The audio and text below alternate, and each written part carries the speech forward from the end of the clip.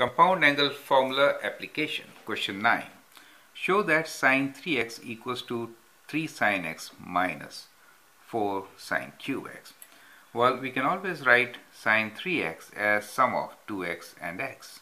Now if I do that, then I need to expand sine 2x plus x, which will be sine 2x cos x plus cos 2x sine x.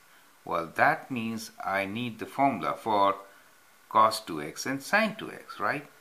And so let's write down those formulas to begin with, right? So sine 2x formula for us is equals to 2 sine x cos x. So that's good. Now what is cos 2x formula? Now cos 2x formula has three things in it. Well, there are three formulas for cos 2x. One is cos square x minus sine square x. The other one is 2 cos square x minus 1, and the third one is 1 minus 2 sine square x. Now since we want everything in sine, so we'll prefer to write cos 2x as 1 minus 2 sine square x, correct? Now let's begin. Let me change the pen, a different ink. That's the formula which we are going to use to prove this identity, okay? Now, so let's write. So what is sine of 3x equals 2? Sine 3x can be written as sine of 2x plus x. Now, which is sine 2x cos x plus cos 2x sine x. Now, instead of sine 2x, I can use the formula and write 2 sine x cos x. And here, instead of cos 2x, I'll use 1 minus 2 sine square x. The idea is to get sine terms, right? That's why we're converting everything to the sine form, sine x. Now, oh, I forgot to write cos x. Sine 2x is 2 sine x cos x times cos x. So let me write this times cos x. Let me square it now. Okay, that's fine. So it is like sine 2x. Let me show what I did here for this term. So it is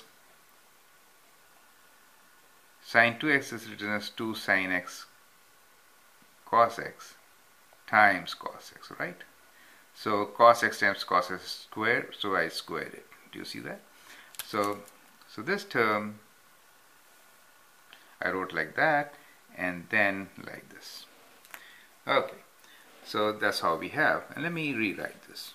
2 sine x, and I don't need cos squares because I need everything in sine, so I'll convert this to 1 minus sine square x.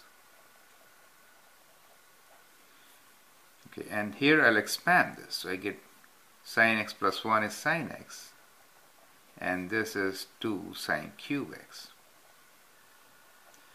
Correct, so we need 4, we got 2 already.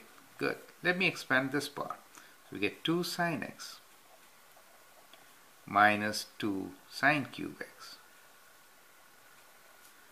plus sine x minus 2 sine cube x. Now let's combine the like terms. 2 sine x and sine x gives us 3 sine x. Minus 2 gives me 4 sine cube x. And that is the right side. So that is how you prove this identity. This is not only an identity, it's a formula for you, okay? So from now onwards, you know what sine 2x is. Sine 2x is 2 sine x cos x, and sine 3x can be written as 3 sine x minus 4 sine cube x, okay?